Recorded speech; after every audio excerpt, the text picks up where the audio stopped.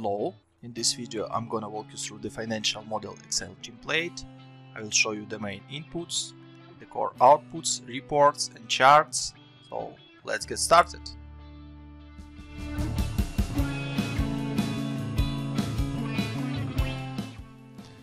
On the dashboard you can input your core inputs or drivers for the model, find the core financials or outputs of the model, and 4 charts: the revenue breakdown, profitability, cash flow and cumulative cash flow.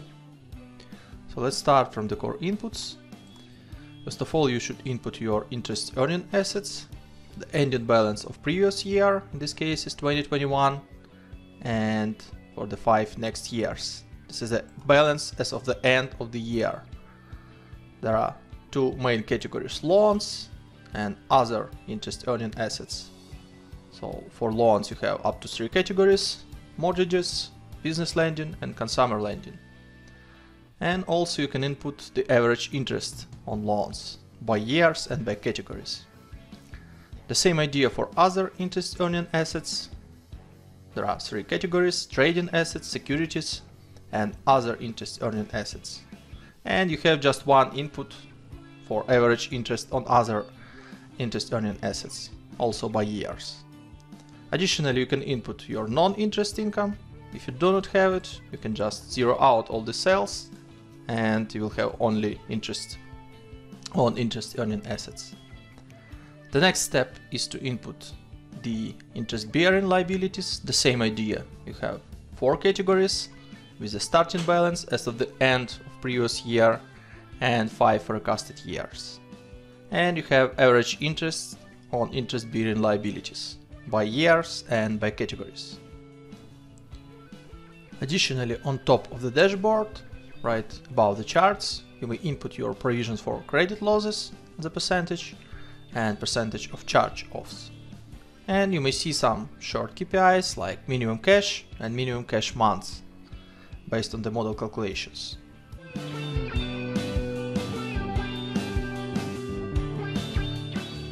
The income statement or profit and loss report shows you the information about your revenue and expenses streams by months for the next 5 years. So you have the interest income breakdown, interest expenses breakdown, total net interest revenue, non-interest income, total revenue, provisions for credit losses, non-interest expenses. By clicking on this plus, you may see the detailization for the variable expenses, for salaries and wages, and for the fixed expenses. You have a total not interest expenses, EBITDA, depreciation and amortization, EBIT, corporate tax, and net profit after tax. On the cash flow, you may see the information about your operating activities by months, investing activities, and financing activities. The third statement is a balance sheet, so you may see the assets, liabilities, and equity in the monthly format. And additionally, you can input your starting values for the cash, for the corporate tax payable, for the ordinary equity, and for the retained profits. If you don't have any starting values, you can just zero out the cells and it will work as a startup, starting from the 0.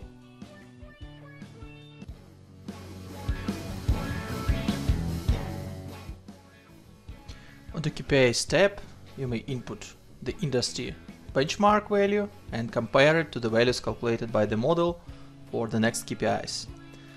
Net loans to total assets share, deposits to total liabilities and equity share, loans to deposits or net loans to deposits, net profit percentage, average interest rate on interest earning liabilities, average interest on interest bearing liabilities and spread between them, and finally the net interest income to the revenue share. The same amounts you may see on the charts.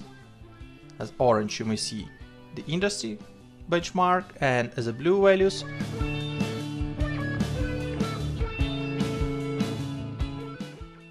on the top revenue tab you may see the absolute values of your revenue breakdown by product types and percentage breakdown. On the top you can see this in tabular form. You have 5 product types and 5 years, and you can see the absolute values of your revenue. And on the right side you can see the percentage breakdown. Below you can see the same information in graphical form. So on the left side you may see the absolute values and percentage breakdown by years, and on the right side you may see the charts with absolute values. A bit below you may see the revenue depths for the selected year. This year is also changeable, so you may review the revenue depths and monthly run rate for example 2024. And finally you may see the revenue bridge between these 2 years, which are also changeable. So you can set up for example from 2022 to 2024, and you may see the main drivers of your revenue growth by different product types.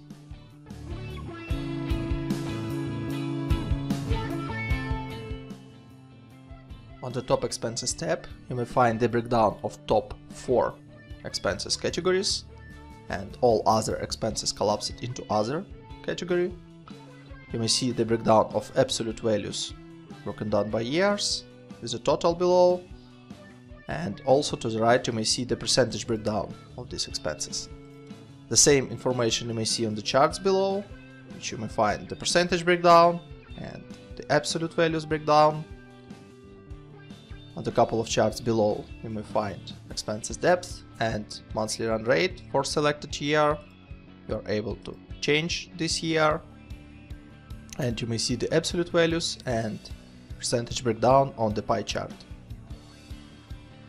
On the expenses bridge you may find the main drivers of expenses growth between these 2 years. These years are also changeable, so you may select the first year and you may select the last year. And you may see that total expenses starting in 2020 will change to total expenses in 2024 by this waterfall.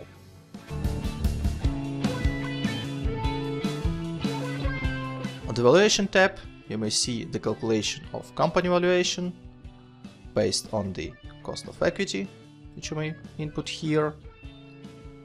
Cost of loans you previously inputted on the dashboard. Calculation of resource share you may see here. There is also tax rate, and here you may find the weighted average cost of capital. In the valuation model there is 2 valuation methods, which is EBITDA multiple and revenue multiple. You may select one of them, and below you may input multiple of methods. Based on this information we can see terminal value, which is calculated on unlevered free cash flow. You may see the present value of unlevered free cash flow, NPV, and multiplicator valuation for this particular company.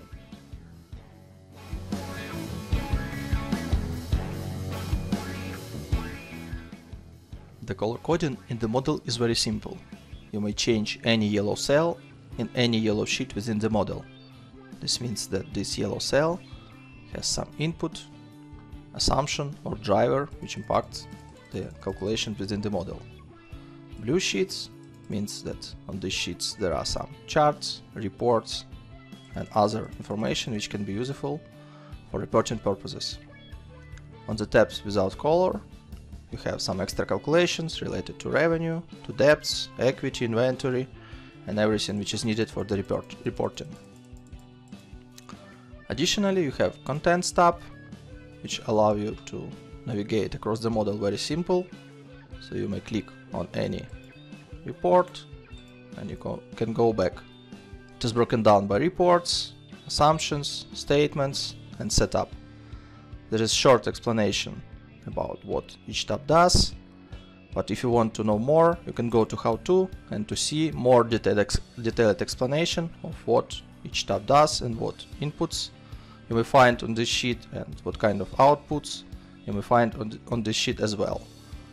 Any header of this section is also clickable, so you may click on, for example, Book Assets and you go directly to this tab.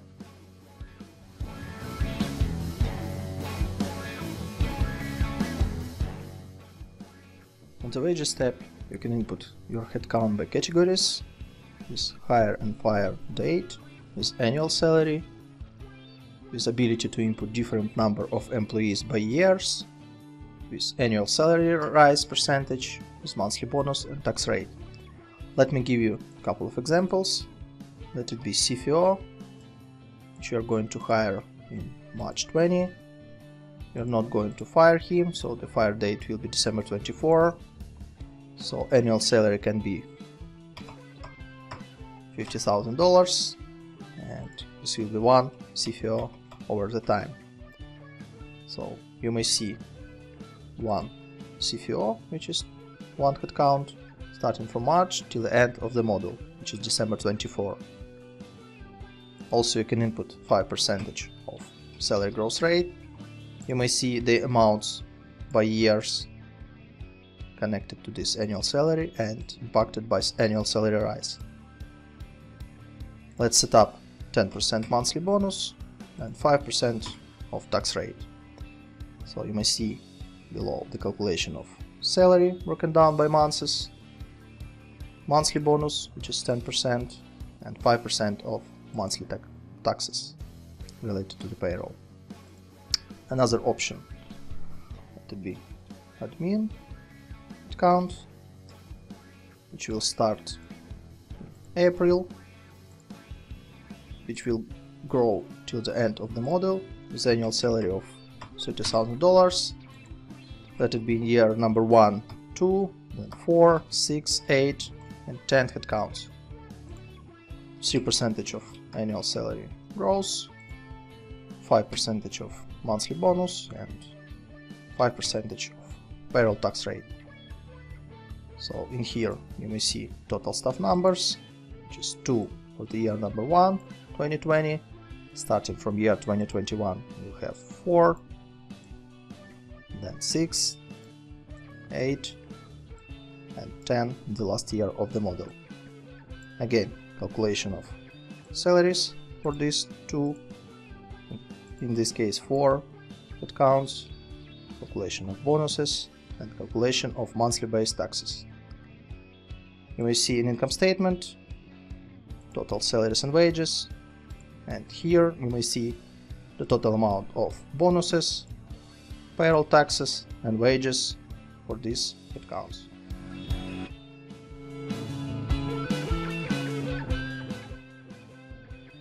For the variable expenses tab, you may set up to 6 categories of your variable expenses as a percentage of total revenue. So on the left side you may see the names of your variable expenses line items, so you can type in any name if you would like. And on the right side you may see the variable expenses assumptions. So 10% means that for warehouse expenses in 2021 you will pay 10% of your total revenue.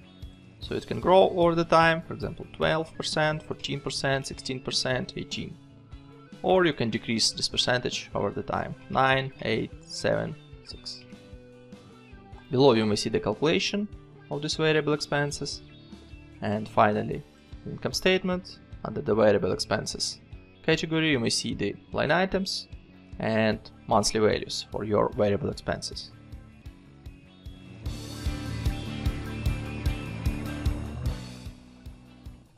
On the fixed expenses tab, you may input up to 15 line items for your fixed expenses.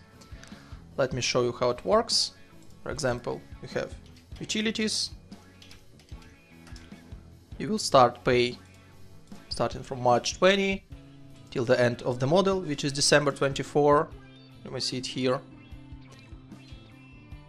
Let's pretend periodicity will be daily with amount of $50 per day. So you may see these amounts in here. It is calculated based on count of days within this month. So obviously in March 20 you have 31 days. That's why you will have 1550. In April you have 30 days. This means this will be $1,500. Also, you have ability to input some growth rate year over year. Once you input this growth rate, you will see that your utilities will grow over year. Let me give you a couple of other expenses types. For example, advertising. Let it start in March and finish in August 24. This will be on weekly basis with amount of $100 without any growth. So starting from March till August 24, you have $400 per month, which is 4 weekly payments each month. And that's it. Another option is bi-weekly, for example $500. You can start from July, for example, and you'll have 2 payments, which is 2 bi-weekly payments within the month. $500 multiplied by 2, you have $1,000 per month. Again, you can input some growth rate and you will see that your advertising expenses will grow year over year till the August 24, which is the last date of this expense type. Another option, office setup, which can be one-time payment, which will happen in February 20 with amount of $5,000.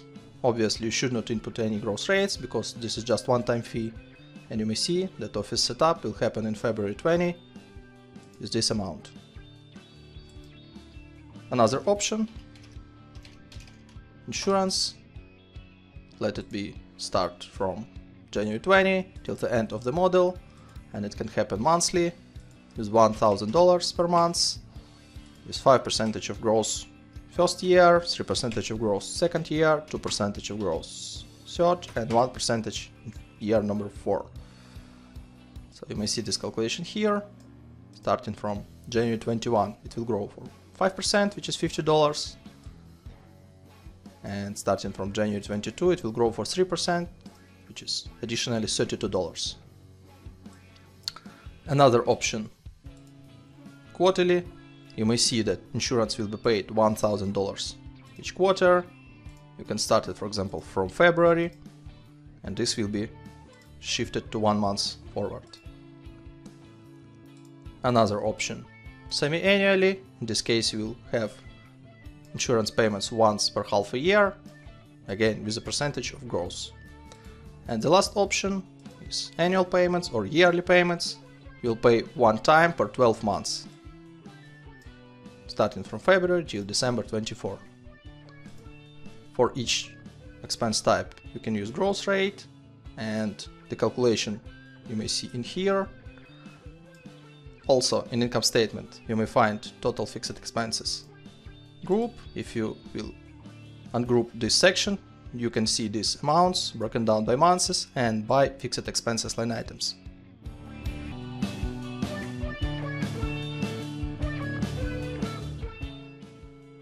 On the CapEx tab, you may input up to 20 development expenses categories. Let me give you a couple of examples. So, for example, office development with purchase date of February 20 with spending of $10,000. And you also can input payment delay. What does it mean? Let me set up 2 months, for example. It means that this amount will be accrued in February because of purchase date is February, but paid development expenses will be in April 20 for this office development. And you will have some balance of CapEx accounts payable for 2 months. Let me give you another example. Other development expenses. Let's say March 20, $5,000 with 0 payment delay. This means that this amount is accrued in March and paid in March as well. The total amount of development expenses you may find in Assets tab. By default, it has useful time for 5 years for the calculation of depreciation. You may find calculation of depreciation for development expenses in here. Here you may also find capital expenditure and closing net book value. Additionally, you have up to 6 placeholders for other assets. For example, other assets with useful time of 10 years with cost of $25,000 and with launch date in April. You may find it in here. You can see capital expenditure. You may see book depreciation by months for these amounts, and you may see closing net book value. The total amount of depreciation you may find in income statement. On the cash flow, you may find cash flow from investing activities for these assets. And on the balance sheet, you may find fixed assets amount under non-current assets, and capex prepayment, and capex payables as well.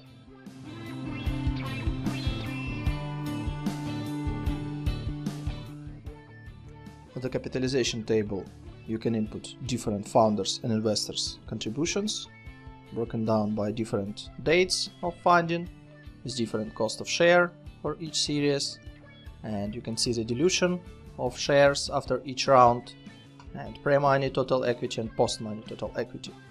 Let's pretend that we have two founders, founder 1, founder 2. So total amount of shares for founder 1 can be 10,000, for founder number 2 20,000. Let's imagine that cost of share will be $2 and the date of founding is February. This means that investment for founder 1 is $20,000, for founder 2 is $40,000. In total they invest $60,000, which you may see here. The dilution is 33 to 67% of shares. So let's pretend that for Series A we have one investor and the date of issuance is May. Cost per share is $5 per share and number of shares is 1,000. So total amount of investment will be $5,000. You may see that before the Series A total equity was $60,000, after is $65,000, and investor 1 will have 3.23% of shares, and the shares of founder 1 and founder 2 also diluted, 32.26 and 46.52%. You can also input some amounts for Series B and Series C. The same way you can set up the date, cost of share, and up to 5 investors is up to 5 placeholders for number of shares. The amounts of funding you may see in the cash flow, in the ordinary equity risings, and you may see the balance sheet, which shows you the total equity by months.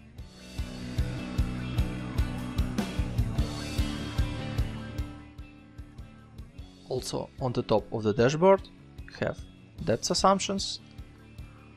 Let me show you how it works. So for each debt you are able to select the debt type. There are two debt types in the model, which is annuity and usual. Annuity means that each monthly payment, which consists your debt repayment plus interest expenses, will be equal each month. In case if you will select usual, your main debt repayments will be equal parts and interest will be just interest on the debt's closing balance. Let me give you an example how it works. So you may input some amount of the debt, the launch date, term will be 60 months, and interest can be 5%. You may also input the grant, which is just simple amount, which is paid in some specific months, and that's it. No repayments, no terms in terms of interest. So all the calculations of the debts you may see on the capital tab. Calculations for the debt number 1, debt number 2, debt number 3, total debts with grants. These calculations impacts income statement, interest expenses, the cash flow, interest paid, debt drawdowns, debt repayments, and on the balance sheet we have the debt closing balance.